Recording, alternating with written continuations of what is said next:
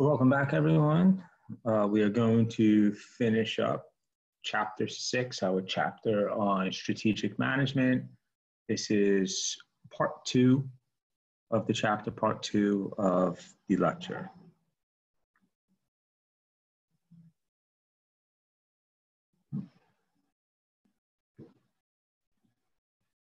Okay, so the agenda for today, we're just going to go through a quick review.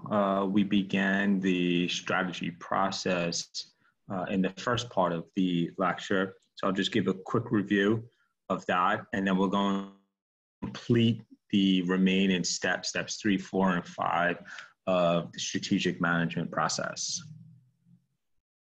So review. So this chapter deals with whether a company can generate a sustained competitive advantage. And the claim is that companies can generate above average profits and that they can sustain that performance over the long term.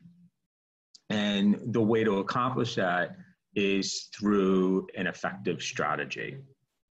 And one of the most popular names associated with strategy is Michael Porter.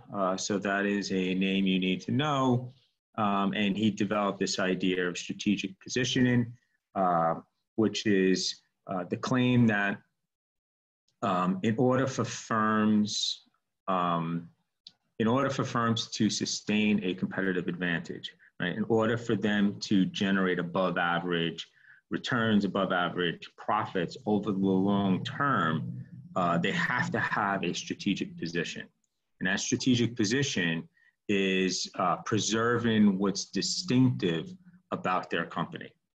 And what makes the company distinctive is that they're doing activities that are different, or they're doing similar activities as their competitors, but they're doing them in different ways.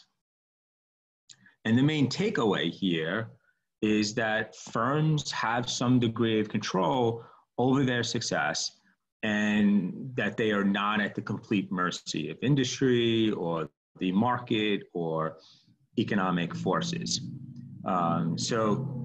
With the right kind of strategy, a firm can perform very well. Okay, and then to sort of illustrate the whole strategic process, I use Facebook's Oculus Quest. They just recently had a product launch with the Oculus Quest, so I use that as an example to sort of illustrate the strategic process. The Oculus Quest is a virtual reality device.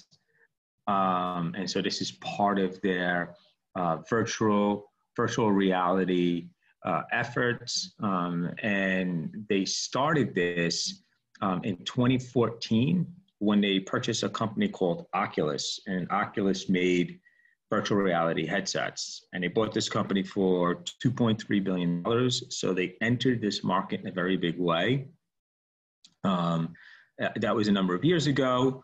And now today, they're at the point where they are making their own headsets, their own VR devices.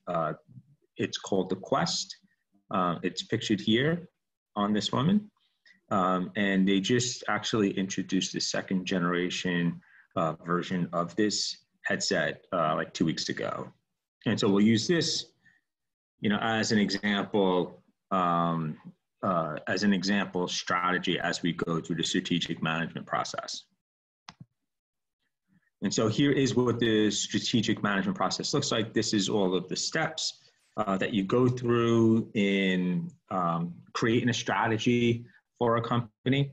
And it begins with establishing the mission, vision, and value statements for that company. So that orients that company in a unique way.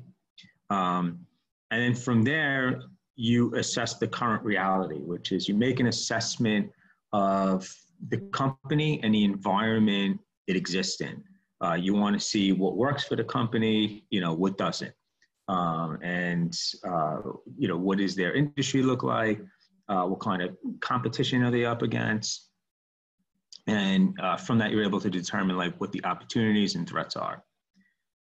And so after you make an assessment of the company and the environment, that's when you formulate the actual strategy, given that information for the company. And you'll formulate 3 different strategies. You'll formulate a strategy at the corporate level, the business level, and the functional level. And these are all going to be tied to each other. And of course, this, we're going to go over this in detail as we move forward in this lecture. But that is where we actually ended off in the first lecture. And so we're going to focus on that in this lecture. And then after you formulate the strategy, you have to obviously execute on those strategies. That is the 4th step. And then maintain strategic control, which is just checking to see how well you're doing in executing that strategy and making any adjustments that might be necessary. And then, based on that feedback, you make revisions and you start the process over again. So we covered this in the first lecture.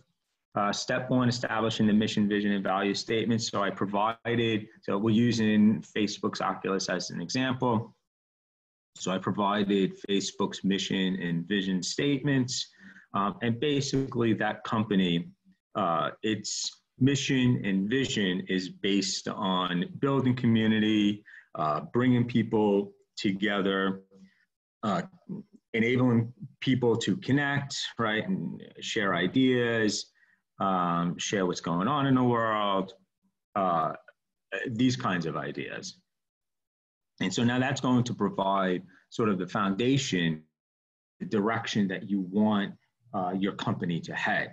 And so, everything that you do from that is derived from those initial 3 statements.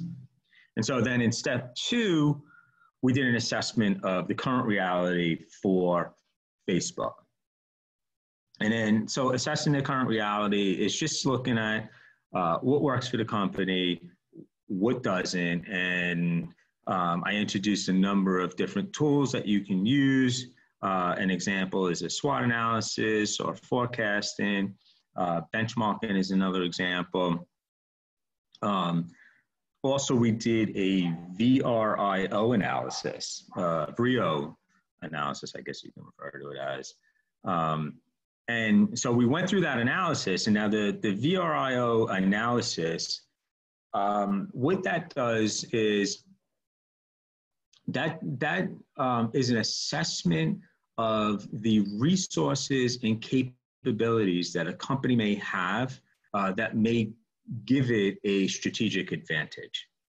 And if you recall, I made the comment that Michael Porter, Michael Porter, he got his PhD in industrial economics.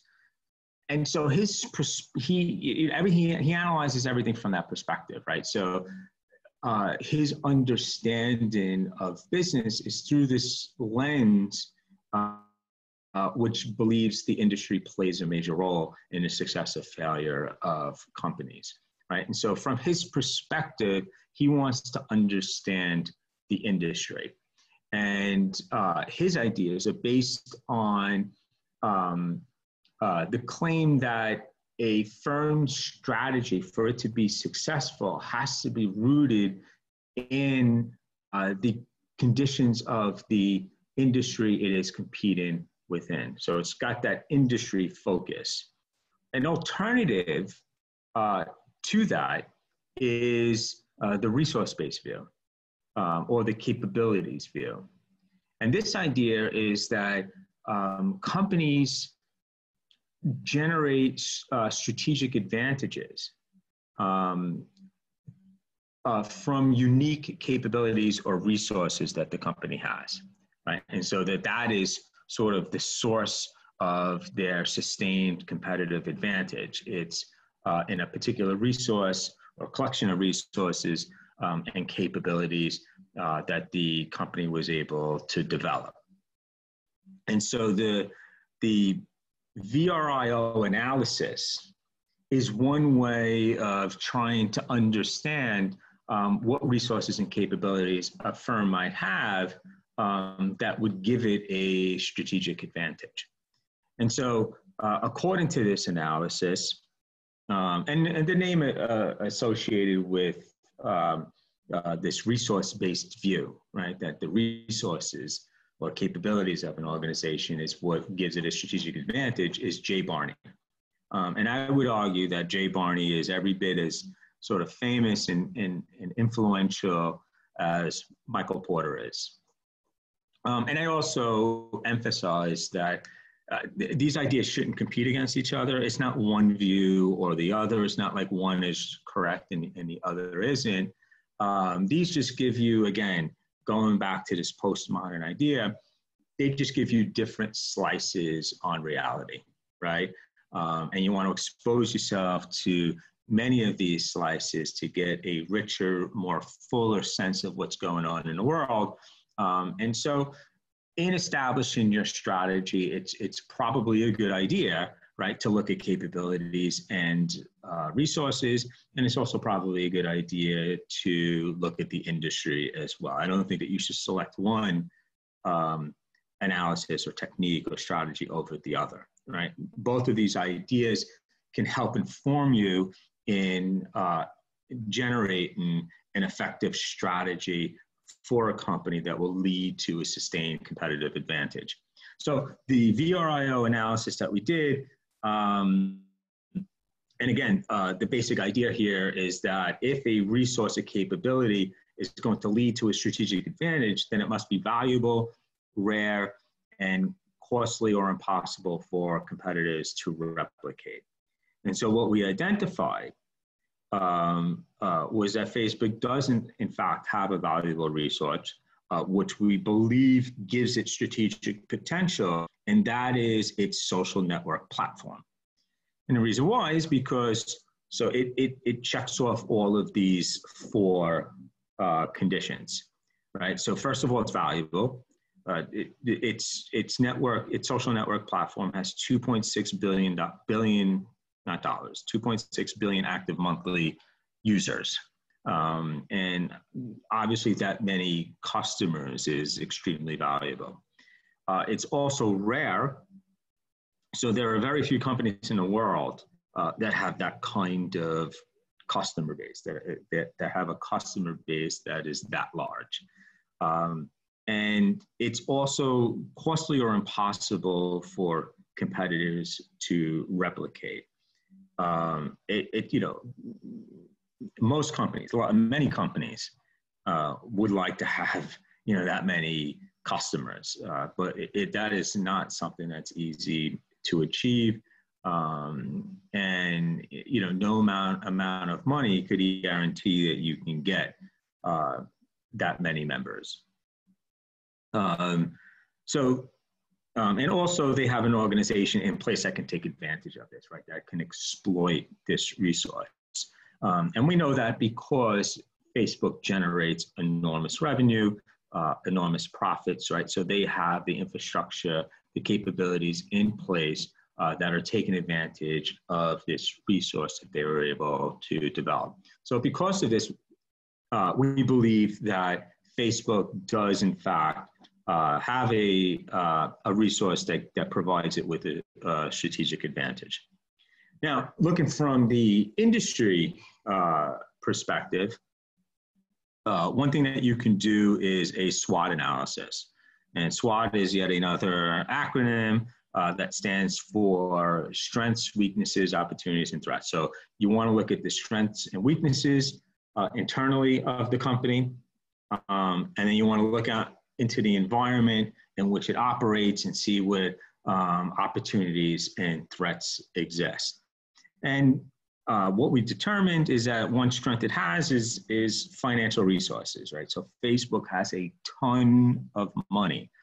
So any new market that it enters, it has the money to absolutely dominate in that market. It can do things in a very sort of powerful way.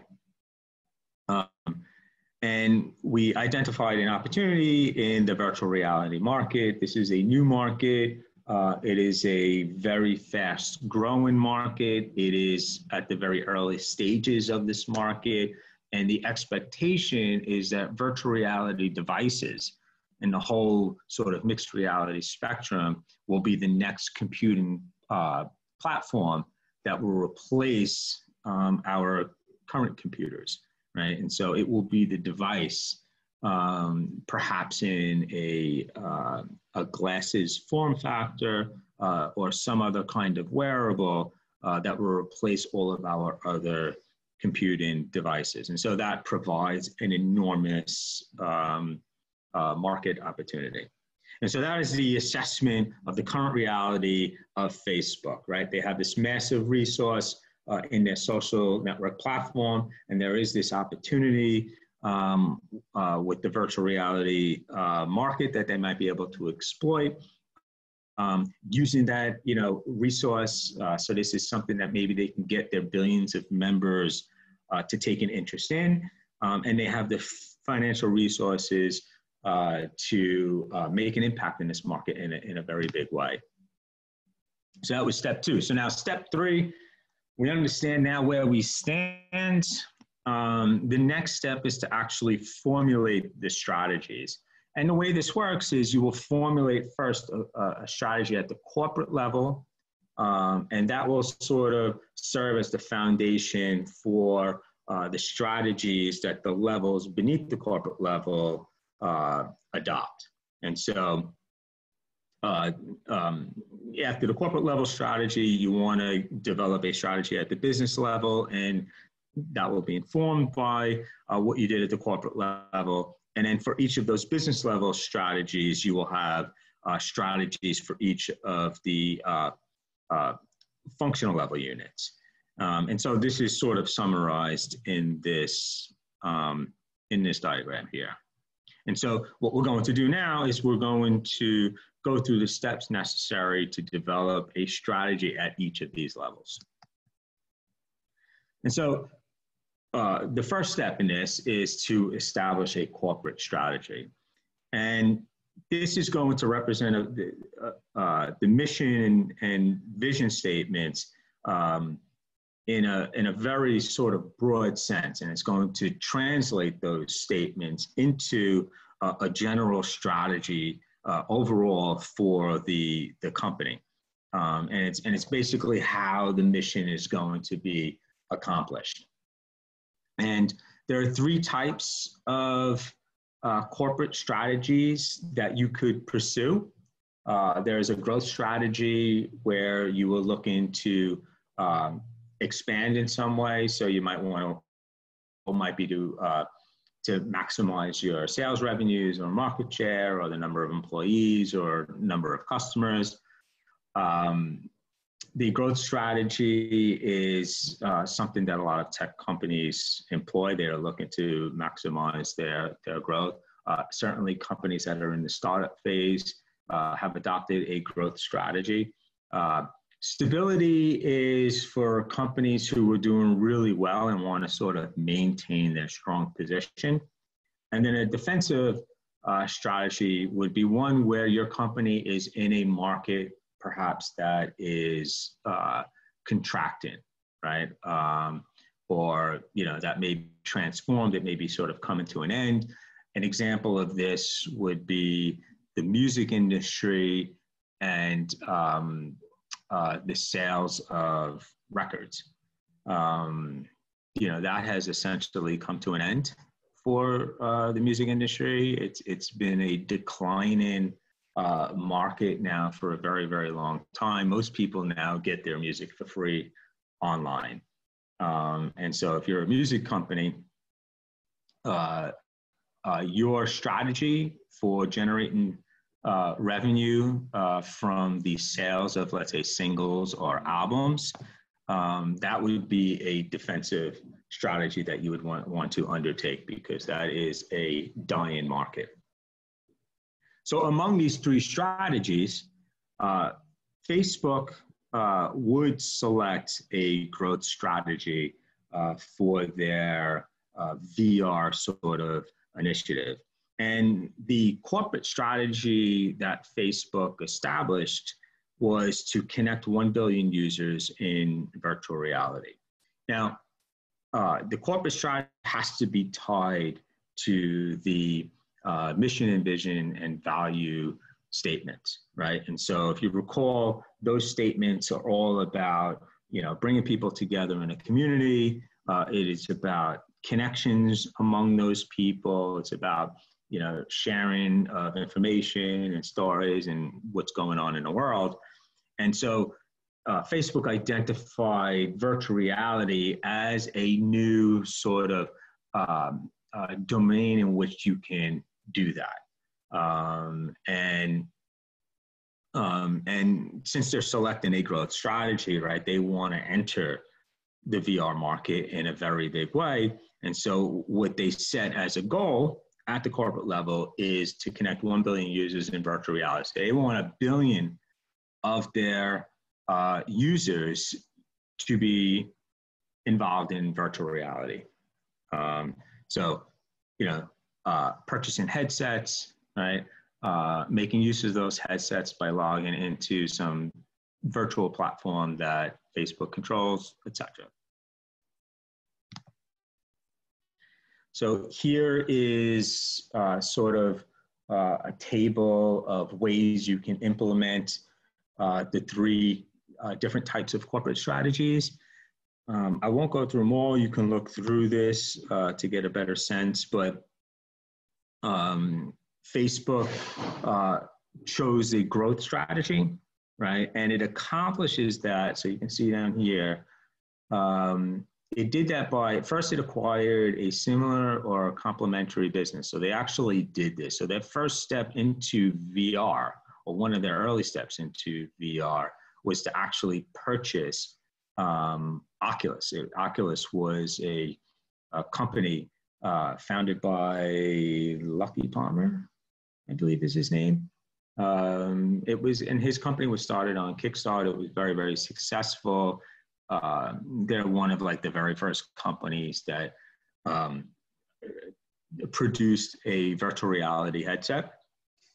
And so the company was very successful. They did really well. They sold a bunch of those headsets.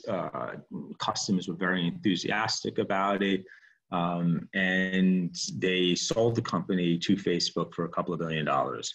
And so that really established Facebook as a major player within the VR industry. And so the second item here expanded to new products or services. And so now Facebook is all in on VR. After buying that headset company, they're now making their own headsets, right? So they are pushing the technology forward.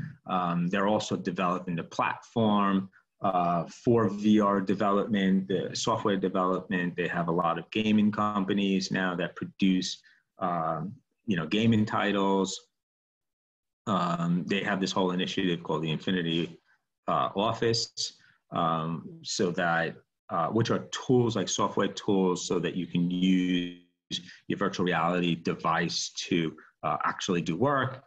And what that looks like is you put on the actual headset, and when you have the headset on, you can see the room that you're in, and you can change that if you want, but you can see it in black and white, but then it brings up an infinite amount of screens, which would be monitors, the equivalent of physical monitors.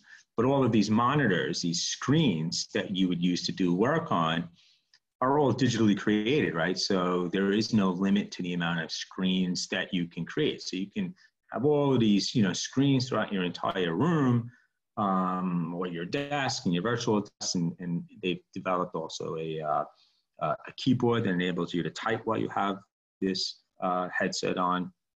So basically, it's the very first steps in enabling you to actually regularly work within virtual reality, and there's a lot of benefits to doing that.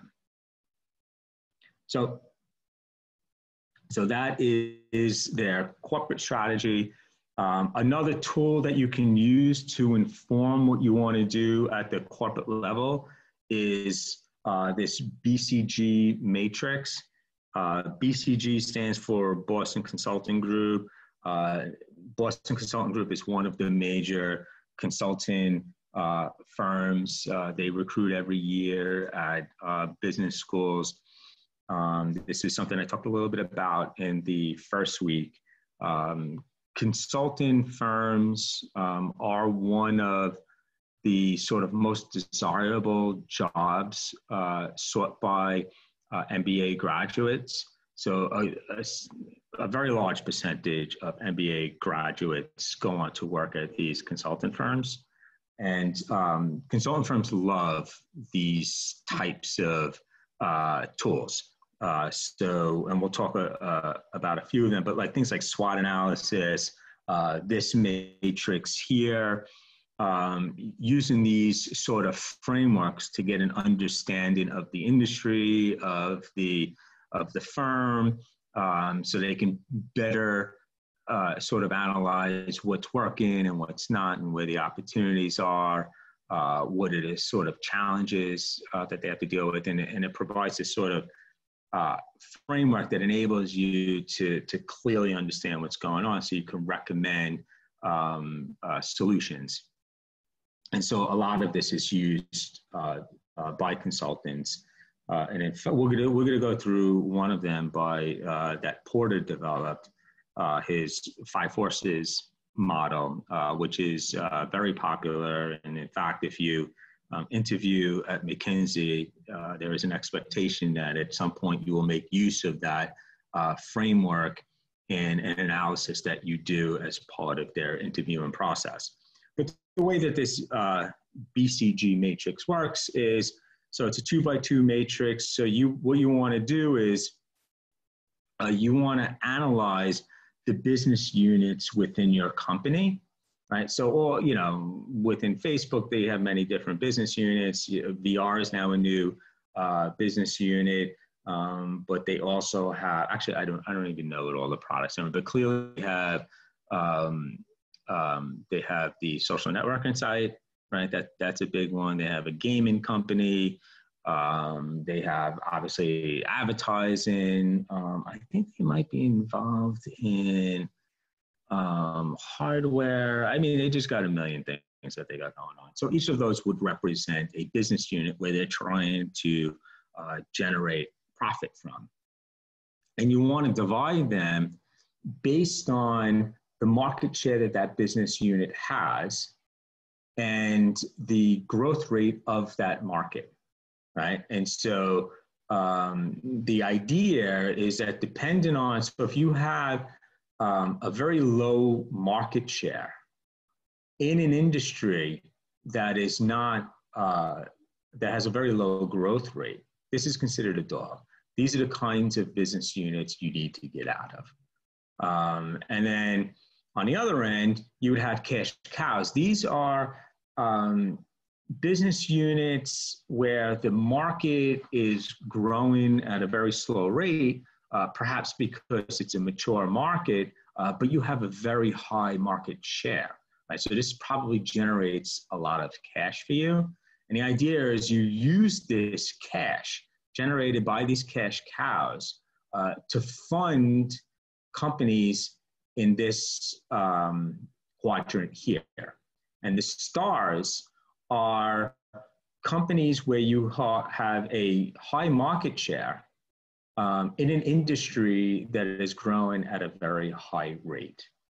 And so if I just click, Facebook right now is located in this, most ideal sort of quadrant within this BCG matrix, because by purchasing the Oculus company, the Rift, they got ownership of the Rift headset, which is Oculus's virtual reality headset, and that dominated the market. So most VR users use that headset. And so since then, they've maintained their market share. Now they introduced the Oculus Quest, which I think will have eventually go on to have an even greater market share. So their market share should only increase. But right now they have, I believe, the highest market share. Certainly it is a high market share, and the VR market is growing at an enormous rate, like 75% or something like that yearly. So the VR business unit is considered a star.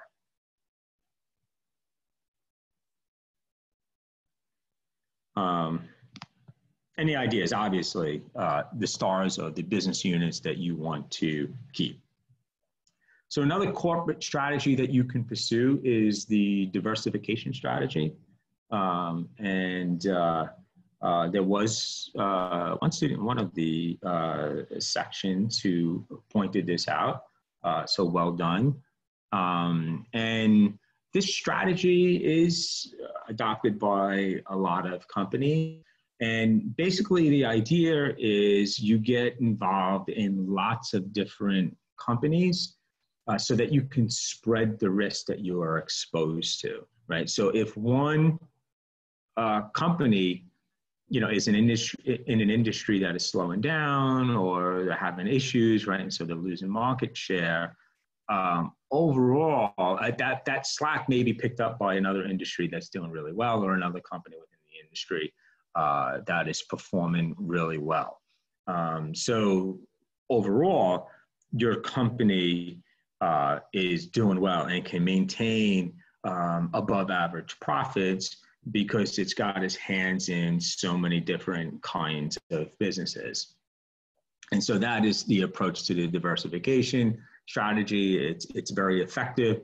Vertical integration is another version of this diversification, but you're diversifying by expanding into businesses that provide the supplies you need. This is a strategy I know that Elon Musk likes with Tesla. So if you think about all of the companies that supply your firm, you would want to gain ownership in those companies. As a personal story, one of my first businesses that I owned, and I think I don't know if I told the story, but I mentioned that I owned one of the companies that I owned was a concert promotion company. And my company was victim to the industry's vertical integration.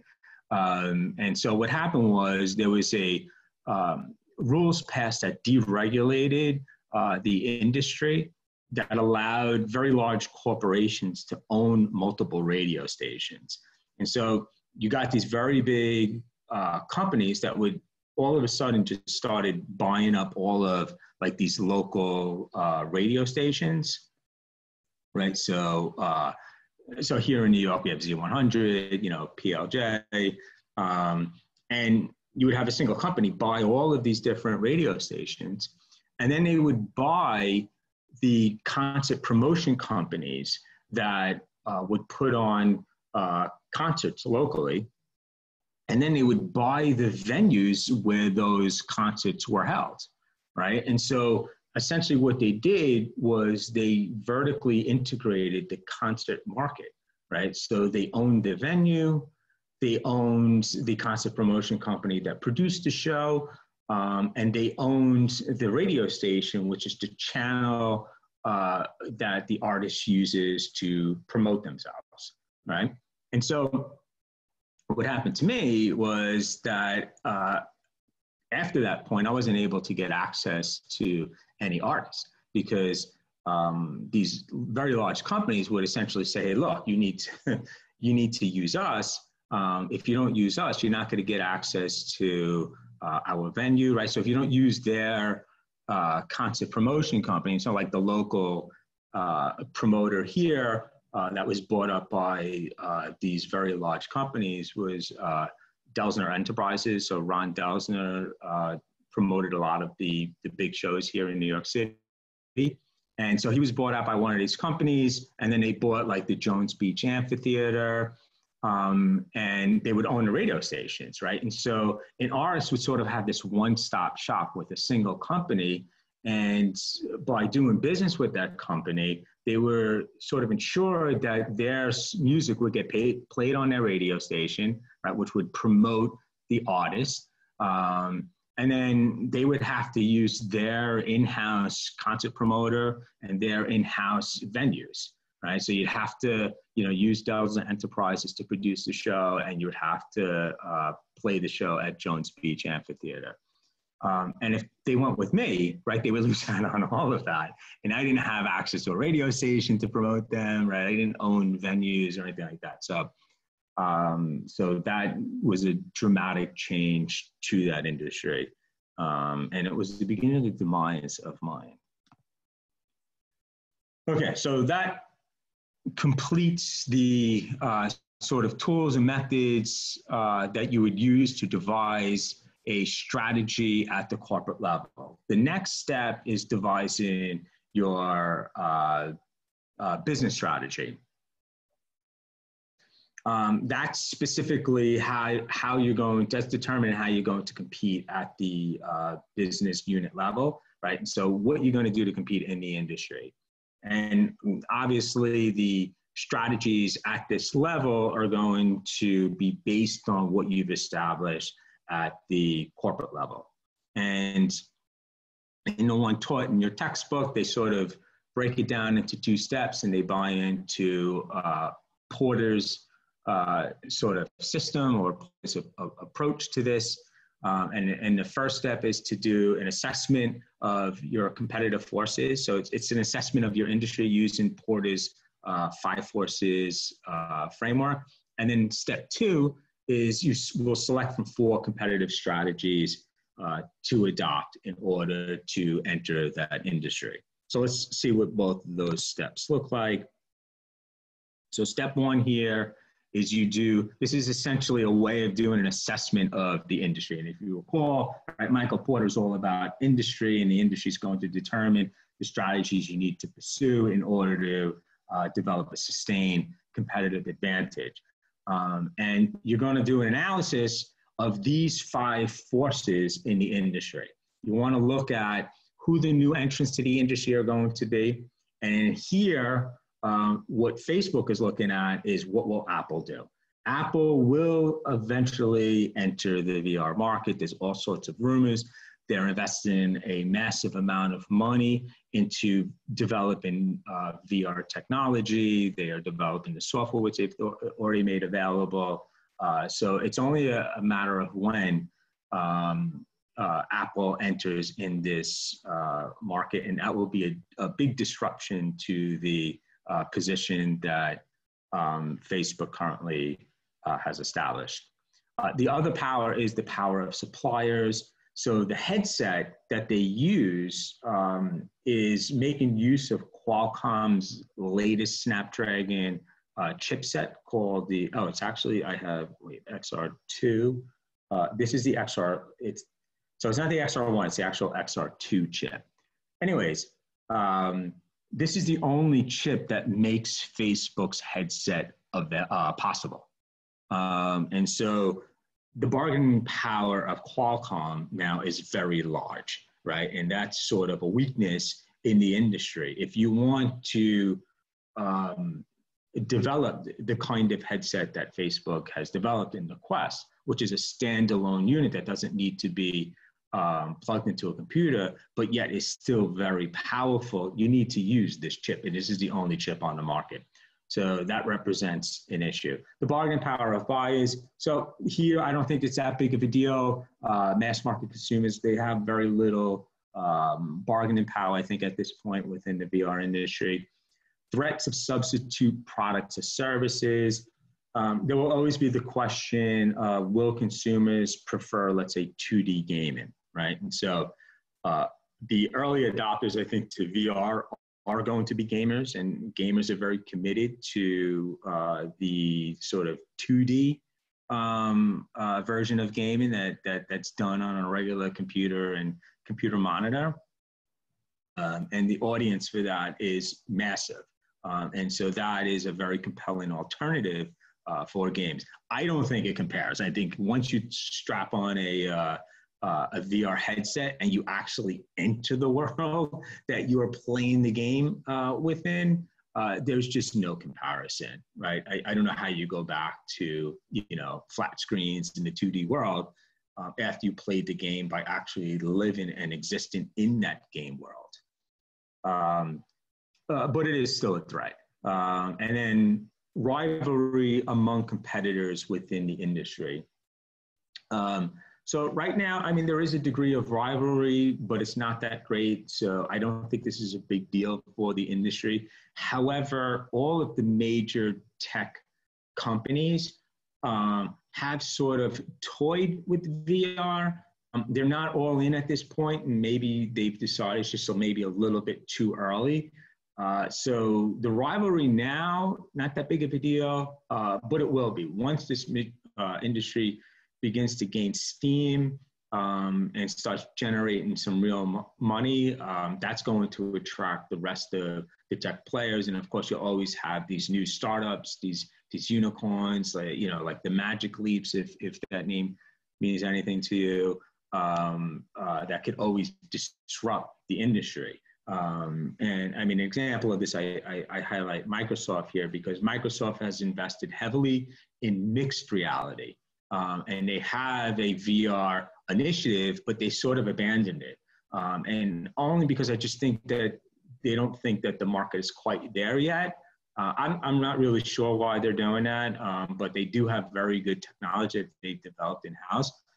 So right now they're sort of on the sidelines, but they have, you know, definitely the resources and capabilities to enter this market and dominate. So that's definitely a threat that Facebook needs to pay attention to.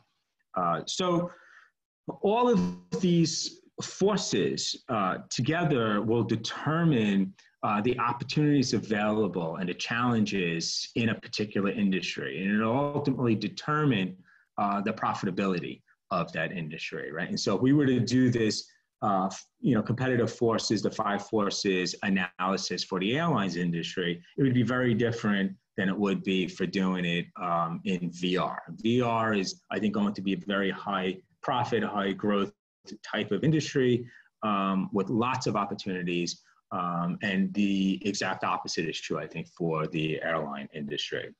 And so this tool, the Porters, the 5 forces, this is one of the most popular tools companies use. Love this, right? So if you're going to be interviewing at McKinsey or any of them, Boston Consulting Group, Bain, you're gonna need to at some point make use of this during your interview when they question you about strategy and the like. But certainly it's going to be a tool you're going to use as a manager when you participate in the formulation of strategies. Okay, so you've done analysis of your industry, you know where your industry stands. Facebook did it for VR. They like what they saw. They see high growth. They see lots of opportunities, lots of profitability. Now the question is, what is your strategy for entering that market? And so Michael Porter developed these 4 competitive strategies. I could have broken this out into another 2x2 matrix that probably would have been, it made it easier to understand. But so the way you want to look at this is these 4 strategies are divided into the scope of the strategy. And so by scope, I mean, are you targeting a wide market? So are you targeting a lot of customers, or are you targeting a narrow market? So a niche market, a niche set of customers, right? So the first 2 target a wide market, the second 2 target a narrow market. And so that's your scope. And then the other dimension would be your actual strategy. And is your strategy based on cost and prices, or is your strategy based on differentiation, right? So you want to select based on your strategy and based on your scope. And that will lead you to one of these 4 strategies. And so when you look at Facebook's VR business strategy, I think it's clear that they're going to target a wide market, right? So the corporate strategy is to connect, 1 billion people. So that's not a niche market, right? This is as wide a market as you can pursue. So they're definitely targeting a wide market. And also what I think they're doing is they want to enter the market both on cost. They want to lead on cost. So they want to offer a product that is much cheaper than what's available. And they also want to differentiate. So they want to offer a superior product. Often you would choose one of these two. So you would only select one of these four strategies. Facebook, though, I think has come up with a strategy where they could pursue both of these. And so what they've done essentially is, they want an affordable VR headset. And so their Oculus Quest is only $299. Now with the competition, you have to buy a headset and you have to plug that headset into a computer. And these computers have to be very powerful to run VR games.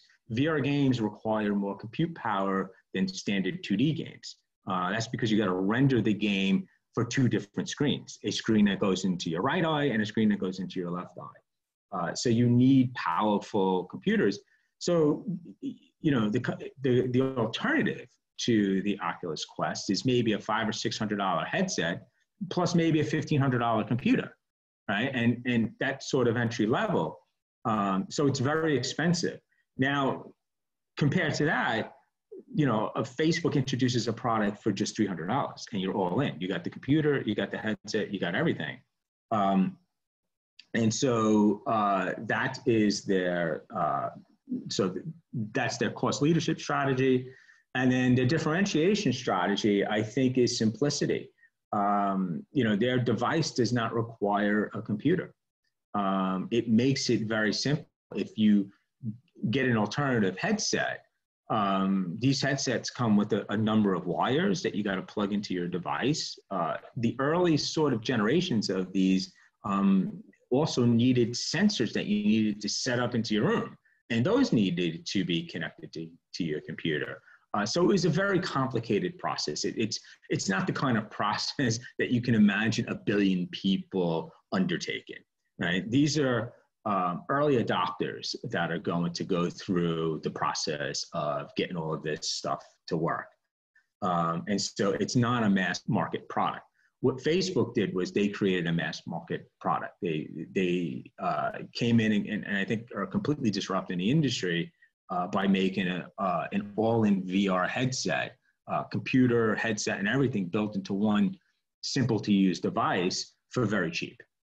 And so that is Facebook's business strategy. Okay, and so that completes step 3. We've established our business strategy. The textbook actually, so you probably noticed that we skipped over, let's see. Where are we? Here we go. Okay, so you want, you're going to have a strategy at the functional level, right? The textbook, I think, skipped over the functional level. And so I won't say a lot about it, but obviously, your strategy at the functional level will be informed by, whatever unit these functions are serving, right? And so, marketing communications, at some point, Facebook has to market their VR device.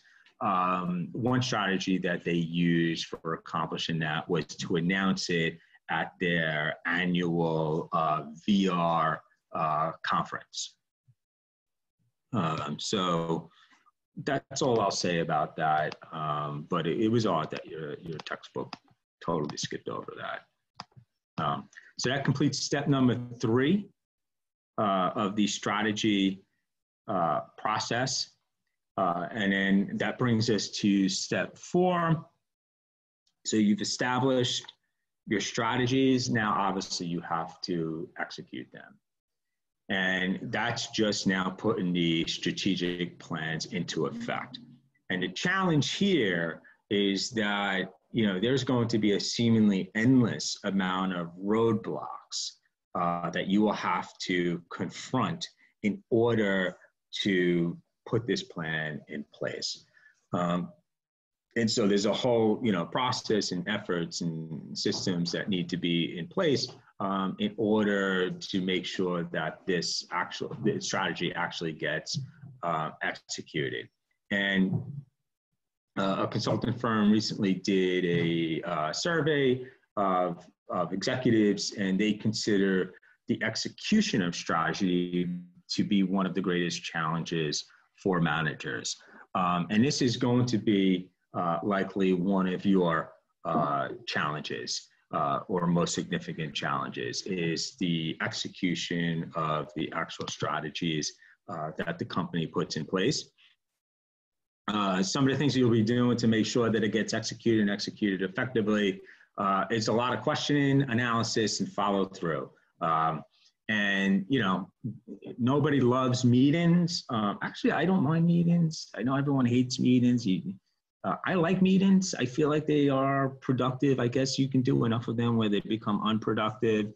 But meetings are necessary to make sure everyone's on the same page and that we are moving forward, right? You need to confirm that everyone understands what the plan is, that everyone understands how to effectively execute the plan, and you need to do an analysis to make sure that you're getting the desired results, right?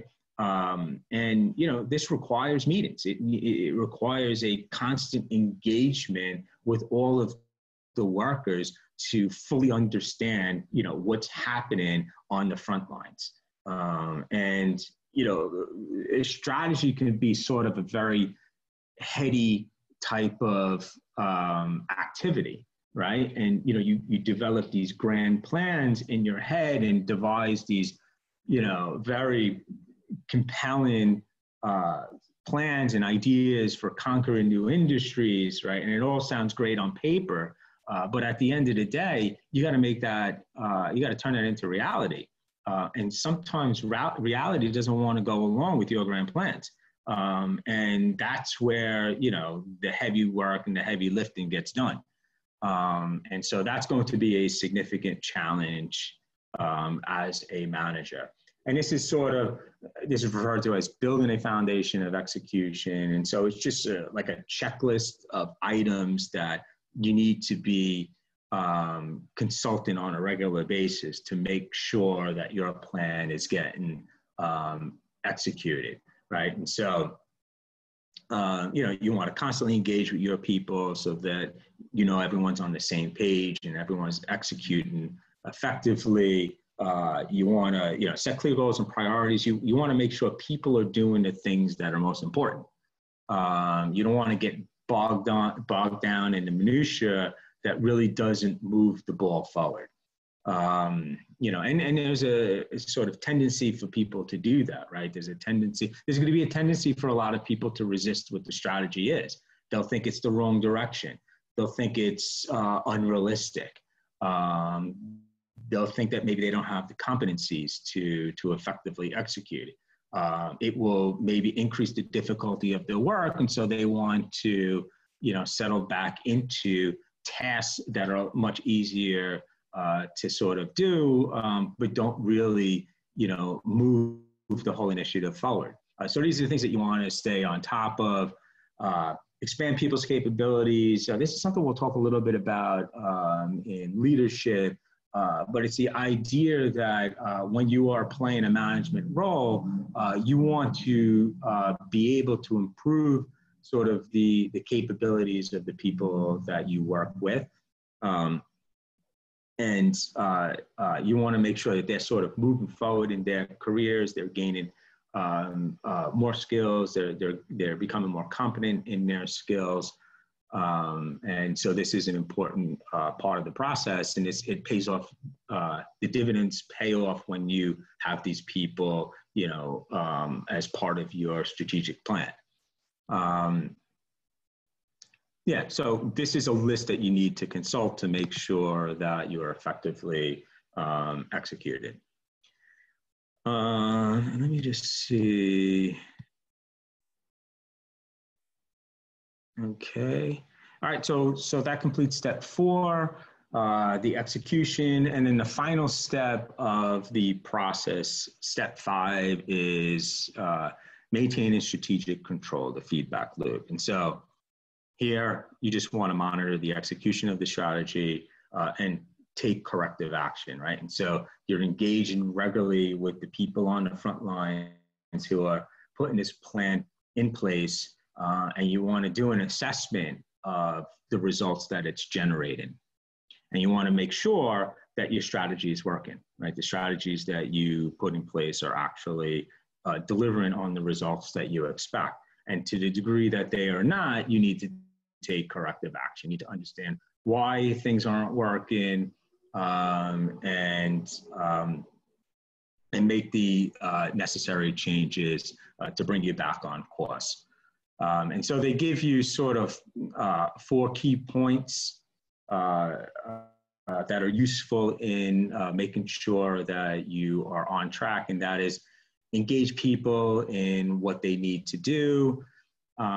So you want to have constant contacts with people to make sure they understand what the strategy is, what the plan is, and what they are trying to achieve. You want to keep the plan simple. This just makes everyone's life and work easier. The more complexity you add, the greater the possibility for errors and derailment. So you want to simplify wherever possible. Stay focused on what's important, right? Don't get bogged down in the minutia, and keep moving toward your goals, right? It's, the status quo is very compelling for a lot of organizations. And there's a lot of, often there's a lot of sort of gravity that keeps organizations in place, and people do well. There are lots of people who do well with the status quo, and so when you're moving on a new initiative or on a new strategy, you can be buttoned up against resistance because a lot of people prefer the status quo. So you want to make sure you're always moving towards your goals. And so that pretty much ends this lecture. So this last slide, what questions should a strong strategic plan address? I think this is a good sort of checklist to go through to make an assessment of the strategy that you have devised.